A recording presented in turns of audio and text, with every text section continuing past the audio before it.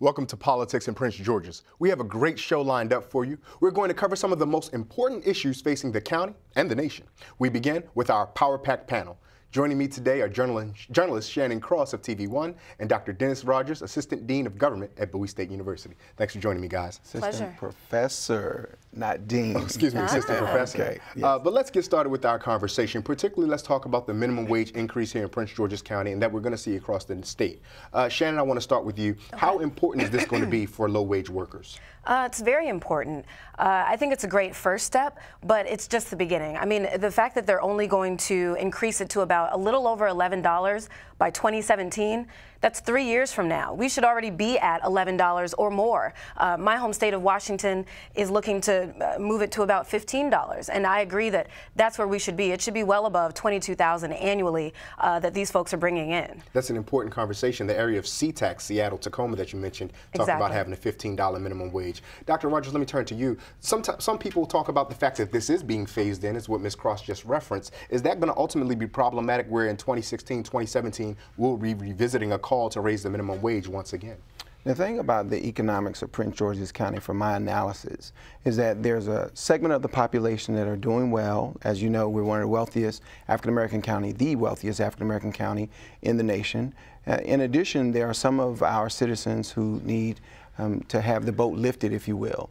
And as I see it, the minimum wage phase-in is certainly a part of the process, but unless and until we address this idea of expanding the opportunities for those who are paid at the minimum wage at this point, we're going to find ourselves revisiting this situation with basically the same numbers in the same categories. In other words, we must continue to increase the opportunities for those that are in that segment of the population, but also educate them so that they can work their way out of being in minimum wage 6 years from now, 7 years from now, when we revisit this issue. Some people, Dr. Rodgers, I'm going to push back with that. Some people often say if you just raise the minimum wage, then we find the price of goods and services will then go up, nullifying any gains made in the raise in minimum wage. How do you respond to that? Well, the cost of living is inevitable. It will, in fact, rise because goods and services rise, companies need to generate a profit every quarter, continues to be consistent, and they continue to seek ways in which to expand their profit, including raising prices. So in essence, what I see is that we must ensure that those citizens who are earning minimum wage today are also being workforce developed, so that they can work and earn their way into being out of the minimum wage. Shannon, your thoughts on businesses? Well, just to your point here, with these folks who are below poverty level, let's make sure that that's clear.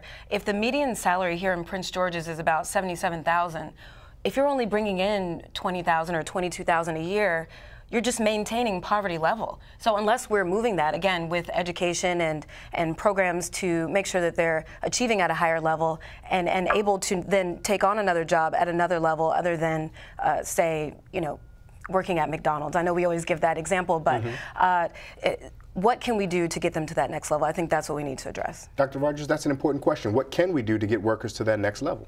When we look at our education here in Prince George's County, we see at the high school level, we see at the Prince George's Community College level, at the University of Bowie State and the University of Maryland level, an extreme example of opportunities that exist in the brain trust to put these minds to work to ensure that the students are being prepared for 21st century jobs.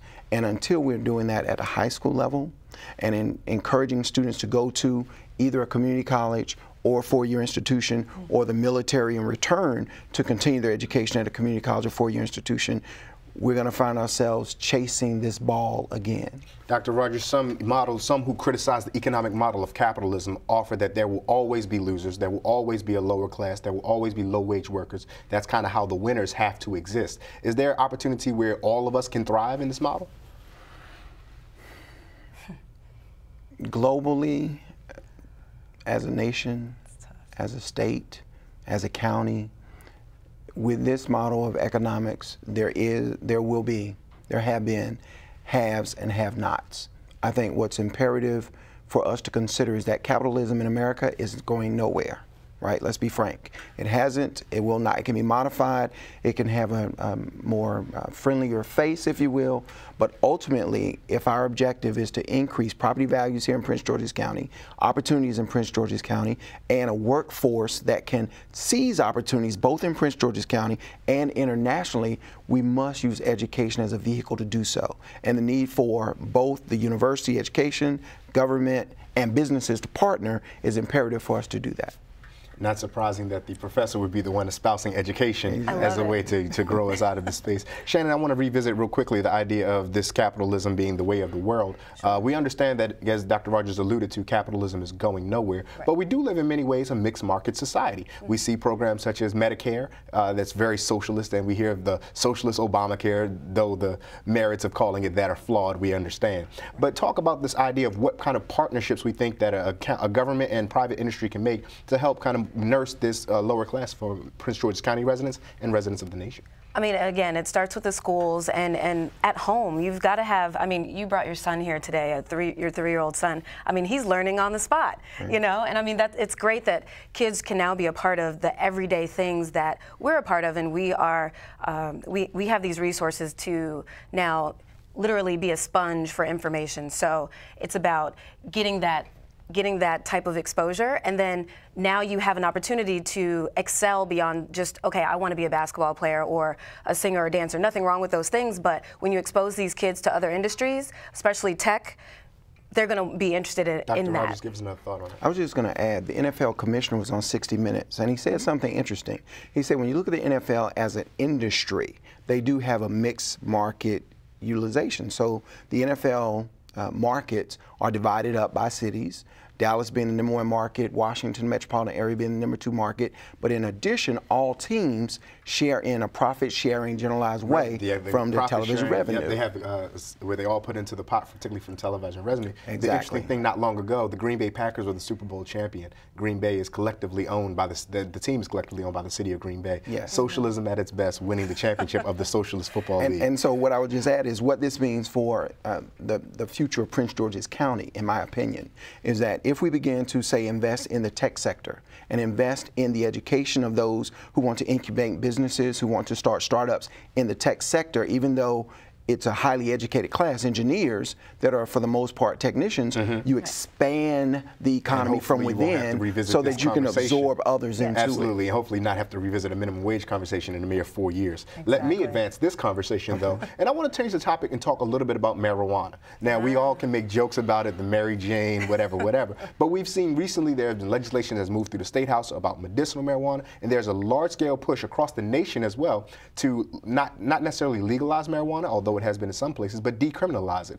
First, I want to get your individual opinions, perhaps your college days aside, about your feelings on the legalization or decriminalization of marijuana. Shannon, get us started, please. Well, it's interesting you bring this up. I actually was talking to a young lady about it last night, and she admitted that she actually smokes marijuana, and she was excited about it. Now, recreationally or for recreationally? Okay. And she said that basically, you know, them decriminalizing this here in D.C. is great. I mean, they can now focus on bigger criminals. They're not locking away these folks who have a dime bag, if you want to say that. But it's now, let's focus on the big guys and let these other guys just pay this fine of, what is it, $100? That's in Washington, D.C. In Washington, D.C. That's yet to kind of make its way to Prince George's County in the same way, but we're seeing the trends move in that direction. Dr. Rodgers? So we understand prohibition is a part of the nation's history. And at one point it was, illegal to distribute or to purchase alcoholic beverages. And there was such a push from the users and the marketers, the sellers, that the government had to change its mind. So I'm wondering if that's what we're seeing in the marketplace. And it's interesting you mentioned that because violence was also tied to that, particularly with alcohol. The St. Valentine's Day massacre we remember. Yes. But even on the question of marijuana, is it a morality piece that folks are unhappy about, or is there some type of health ramification? Shannon, what are you hearing more? There's a responsibility factor because some folks will say, oh, well, if you're doing drugs, it is still considered a drug, even though people use it so widely. That you're not going to be going to work on time. You're not going to be going to school on time. You're going to have no worries, as they say. And so folks want you to be, parents, want you to be responsible. And so if they have a child that's in college and they know that they're smoking weed, I don't know. There's a health issue as well, right? So you have people who are subject to paranoia, health in terms of the neglect of eating balanced meals, taking care of their responsibilities, as we indicated. And I have yet to see a medical study that talks about the long-term medicinal impact of marijuana. And also we've seen a lot of these on tobacco, but in terms of marijuana, I tell you what's interesting, I like that Shannon reference of responsibility, because there's a collective responsibility that comes with us being citizens that are shared space. President Obama touched on that when he talks about being our brother's keeper. That's an initiative that he put forward to particularly aim at men and boys of color. And Dr. Rodgers, you being the father of one and having once been a boy of color, tell us your thoughts on President Obama's initiative. I thought it was interesting that it came up in his second session, if you will. Second term, Thank you, second term. So. And it made me, because perhaps there's no more elections to run for after that? That's possibly it. It made me reflect on the Million Man March, because from my perspective, it comes on the heels or on the on the cusp of us celebrating the 20-year anniversary of the Million Man March. And 20 years ago, there was a lot of movement around this idea of us being collectively responsible for what's occurring in our community. At the time, it was called Promise Keepers. Shannon? Yes. Well, Promise Keepers is slightly different, but there was the Million Man March, then there was Promise Keepers, and now, yes. True. My brother's keeper. Again, the initiative, it started in Chicago, right? And so this is just a bigger initiative now, and I love that he's bringing these young people to the White House, and just the look at the starry look in their eyes was just, it really made me all warm and fuzzy inside. So I love that he's doing this. Some people say it's a little too late, and he's just trying to check that box of, hey, I did something for the African Americans, so I can say that I've done that now. Hold that thought, because that's definitely something that some folks may disagree with. We're going to come back to that. Don't go away. The President's Report Card is up next.